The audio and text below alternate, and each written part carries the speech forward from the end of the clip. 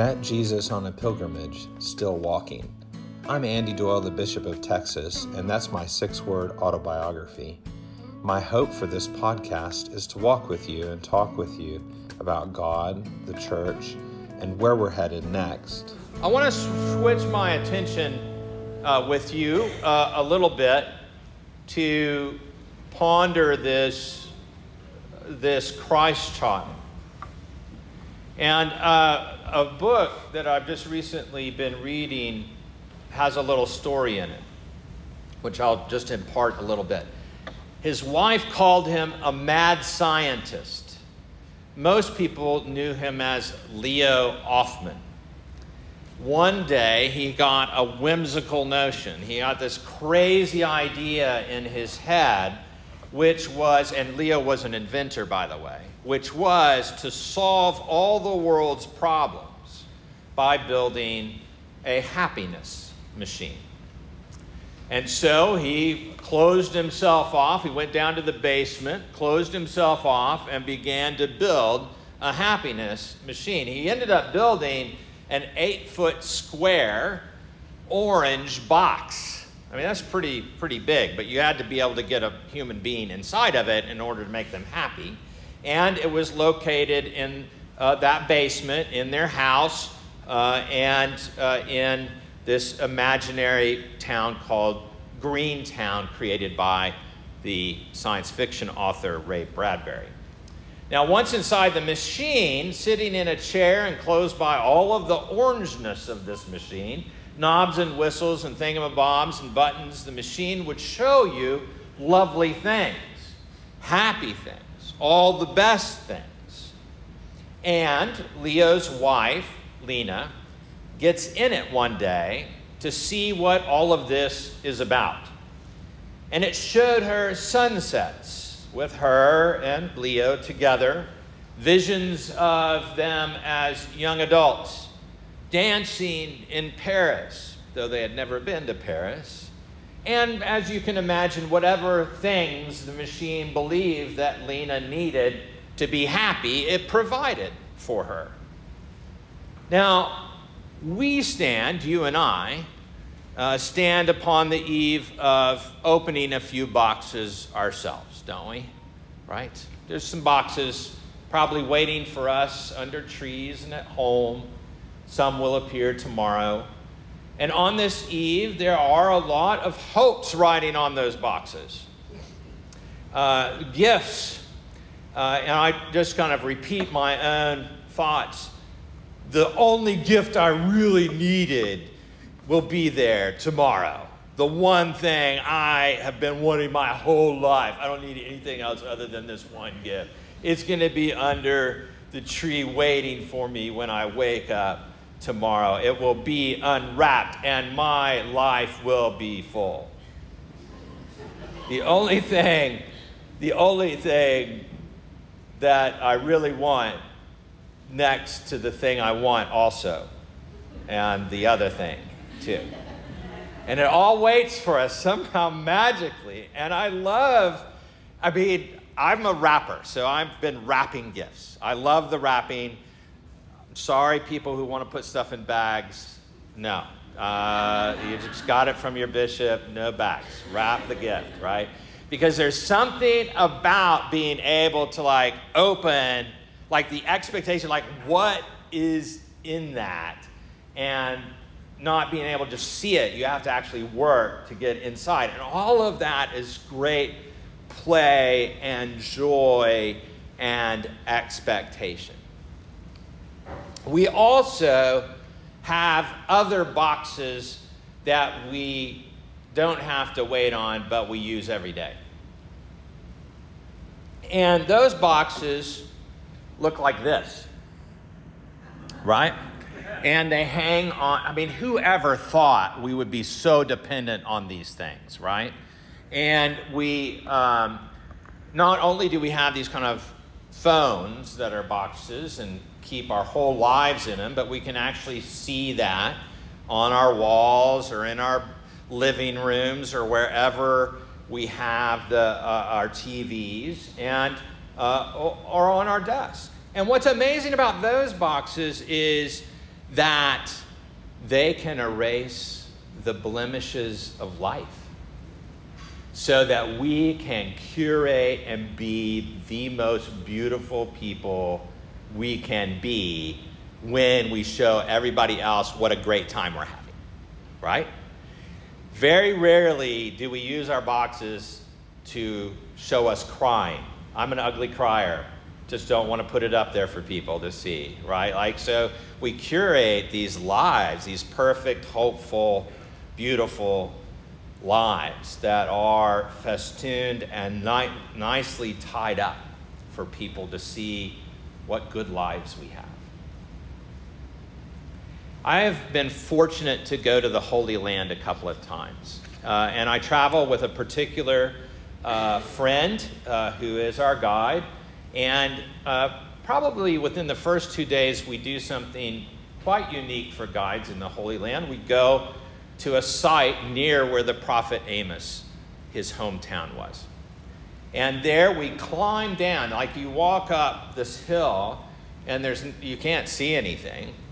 There's a couple of houses there, but what we do is we go off to the right and we climb down through this crevice in the ground, and we walk into this cave, this giant cave.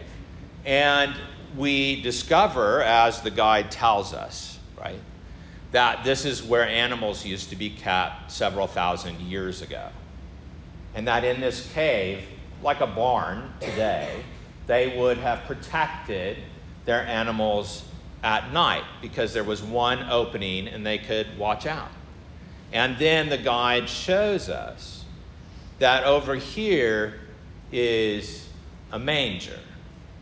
And it is a stone box made out of stone, carved by hand into a giant box with the insides dug out.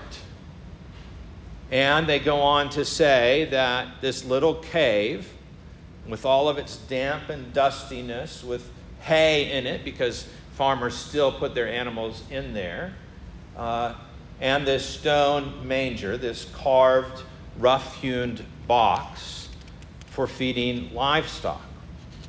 And all of it being something like what we might imagine Jesus was laid in. And every time I go and I see that cave and that box, I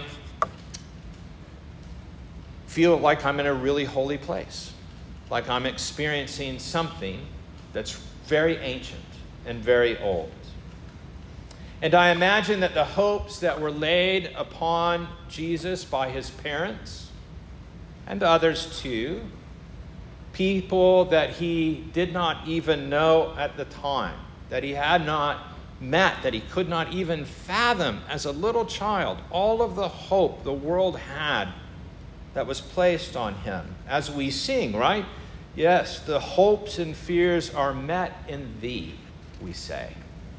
And I wonder if you might ponder with me tonight this very curious thing, that Christmas really isn't about the boxes that we open, or even the celebration. Christmas is not about a new beginning, another attempt at another year, at the best curated life, or the most toys. It isn't about something that might have happened. And I want you to see with me that it's about this child, a very real baby that was sat in this stone box, in this manger, and that this happened many, many years ago. The present, you see, has already been opened. The gift has already been given. It's already been received. The reformer Martin Luther said this: "I would not have you contemplate the deity of Christ, the majesty of Christ, but rather his flesh. Think about him as a child. Look upon the baby Jesus. Divinity may truly terrify a person. Inexpressible majesty could crush one if you were to come to it. That is why Christ took on our humanity, save for our sin, that he should not terrify us, but rather by his love and favor that he should console and confirm us. Tonight is about remembering that gift and that birth so long ago. Yes, we know the rest of the story, and our prayers and hymns even will tip our hand to the end. But tonight, I'd like us to let the beginning be the beginning. Think about that child in that manger. Ponder that this person, Jesus, was to grow and be so close and deeply connected, so filled with love to the godly, that those who gathered around him saw someone they had been waiting for. Leo Hoffman, the inventor's wife, got out of the happiness box, that great orange thing in their basement in Greentown. And she said, when the box is open and we climb out, we have to face the fact, Leo, that we grow old. There is life. There are dirty dishes. There are children to be fed. And she suggests, without any question, that happiness machines, this box of yours, she says, lies. It promises things that it cannot deliver upon. Perhaps from Lena we could learn a little bit. That all the boxes that promise happiness cannot deliver. And what we need as people, as family and friends, as brothers and sisters, as a bishop and some parishioners and family members, siblings, co-workers and churchgoers, all the rest. What we need in a complex life is actually to marvel at Jesus, who is Savior, Messiah, Wonderful Counselor, Prince of Peace, Emmanuel, God with us, who was born such a long time ago in a little town called Bethlehem, and who was laid in a stone box open for the world to receive him. In the name of the Father, and of the Son, and of the Holy Spirit. Amen. Thank you for listening. Join me in conversation on Twitter @TexasBishop, and spread the word about this podcast by leaving a review on iTunes. Thank you.